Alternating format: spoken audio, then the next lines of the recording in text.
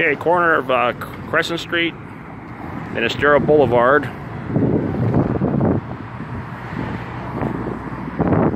Okay, this is where, you know, these crosswalks should be made wider. Okay, they should go out further, almost parallel to the, not parallel, but to the curb. They're too far in, you know, you gotta step into the street, people come around the corner. So they need to do that right here, make these crosswalks a little wider, a little more pronounced.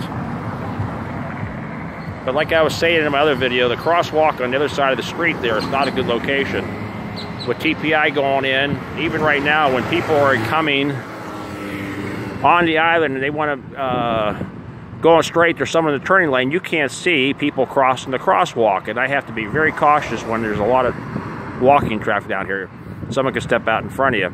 So the crosswalk needs to be in this location, okay, right here where you can walk from this side of the street, because when you're crossing the street, okay, there's very seldom anybody in the turning lane turning left. So your vision is going to be very good for pedestrians and everyone else, drivers and everything.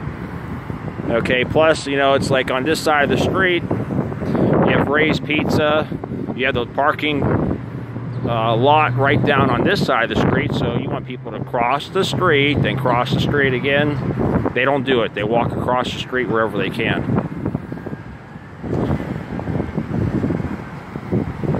So think about a crosswalk right here lighted.